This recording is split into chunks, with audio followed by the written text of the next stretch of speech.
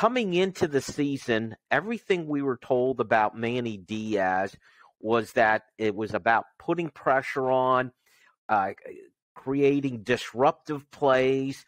You use a statistic called HAVOC plays to measure that. Before we talk about what Penn State's done, could you explain what the HAVOC play is? And it is the sum of turnovers, sacks, tackles for loss, and pass breakups that a defense has as a function of their overall plays in a game. So if you have 20 of those things in 100 plays, you have a HAVOC rate of 20%. I look at it same way, but do total HAVOC plays in a game as well instead of just the percentage.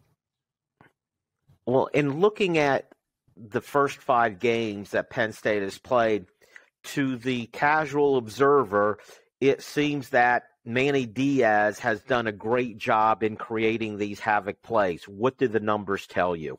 Yep. So since 2009, which is as far back as the site that I use goes, there have been 1,771 FBS teams. And Manny Diaz's team this year is 4th of those 1,771 in HAVOC plays generated at 21. So they have been absolutely phenomenal. A lot of that is driven by pass breakups this year. So they are averaging 10.8 pass breakups per game. Second in that same stretch is Oregon from 2010, who had 7.7. So far and away, like this secondary is absolutely killing it. So I found it interesting that you took this statistic and went a step further with something called the HAVOC index. Explain what that is and how Penn State has performed with that. Yeah, and when the HAVOC stat originally came out, I was not particularly satisfied that, a pass breakup is worth the same as an interception because, a pass breakup at the end of the day is effectively just an incomplete pass, whereas an interception or a fumble recovery can be dramatic in the course of a game. So I developed the HAVOC index, which gives different weightings to different things. So a turnover is worth 1. A sack or a tackle for loss, which is certainly less disruptive than a turnover, but still more than a pass breakup, is worth 0.5. And then a pass breakup is worth 0.25. So you weight those things.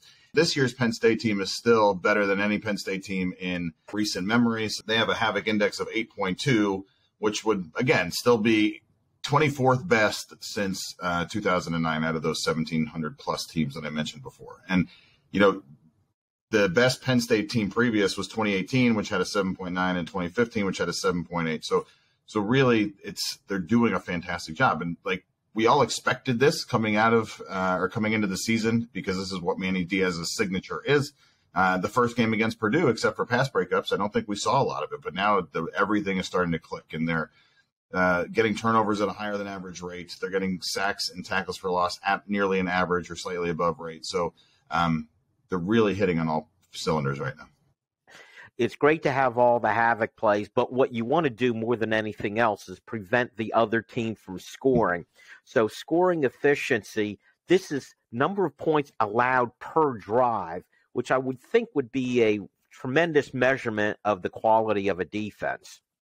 I think it is. I prefer I like looking at points per drive just because it's, some people will look at points per play actually, which is, maybe too granular. Points per game is maybe a little bit too opaque because different games have different amounts of drives in them and things like this.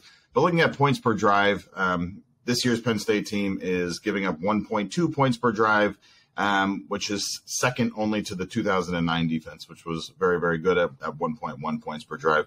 And they're only allowing scoring on 21% of their drives. So if you compare to 2020, which was, we know, a little bit rough for the Penn State defense, they were giving up 2.2 points per drive, so nearly double, and allowing scoring on 36% of drives. So it really changes the dynamic, right? When you have a team that is, and it's caused by a number of things. So it's caused by the turnovers, it's caused by the disruptive plays, it's caused by Barney Amore pinning teams deep and making them drive a long way to score points. There's a lot of factors that go into limiting points, and Penn State's doing it in spades right now.